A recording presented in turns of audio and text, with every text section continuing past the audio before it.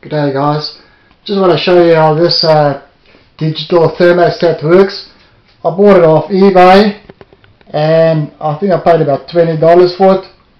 It actually kicks in and out. You can set it for whatever temperature you want the room temperature to be, or even for maybe incubator for chickens. I've got it currently set for 25 degrees. I'll show you. It's 25 degrees that I've set it for.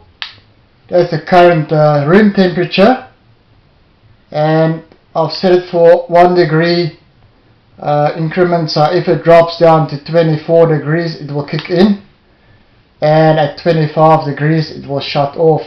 That's the maximum temperature I've got it set is 25 degrees.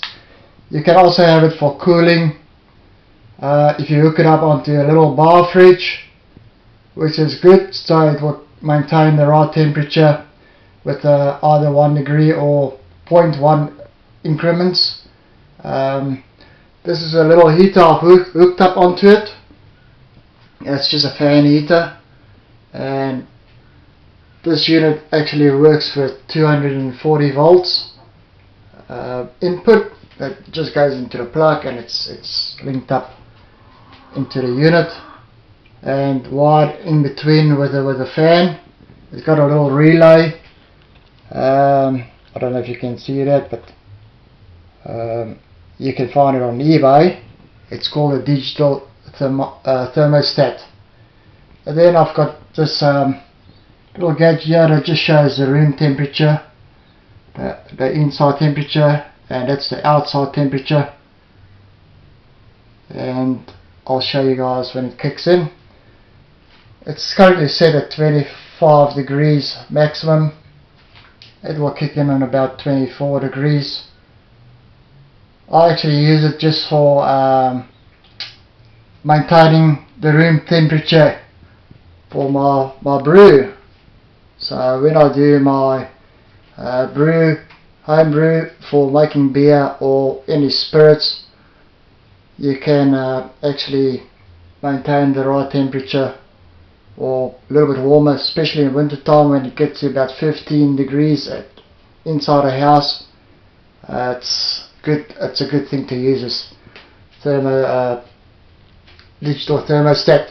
I'm just going to open the door up for a little while, just so that the room temperature can drop down to about 24 degrees. And I'll just show you how it works.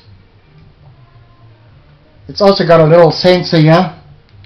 This little sensor is actually also hooked up just on the back side of this thermostat. And as you can see, it works with 240 volts. It's got two relays built into it. One is for cooling, the other one's for heating. And all you need to do is just basically split the negative wire and link it up with a negative relay, or the heating relay. So you just split the negative wire and put it in between. It just acts like a switch. So there the temperature is dropping now to 24.3 degrees.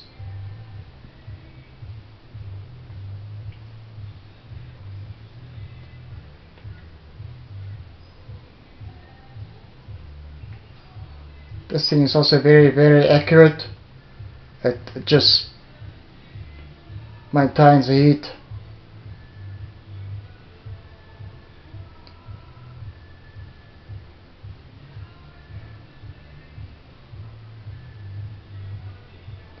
Hopefully it shouldn't take too long. It's 24.1. Another 0.1 degree, then it should kick in, and it should kick off at 25 degrees.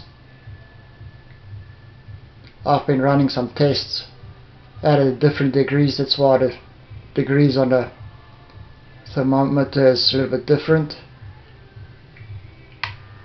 It just kicked in now, and it shows that it's heating up. So that's set on 24. It kicks in on 24 degrees.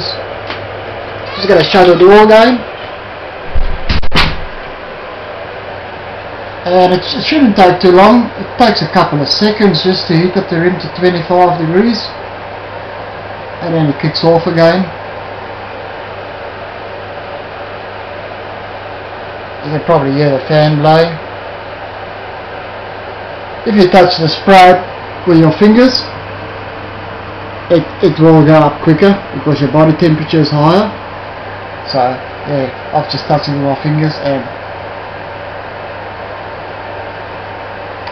yeah, 25 degrees, it just switched off.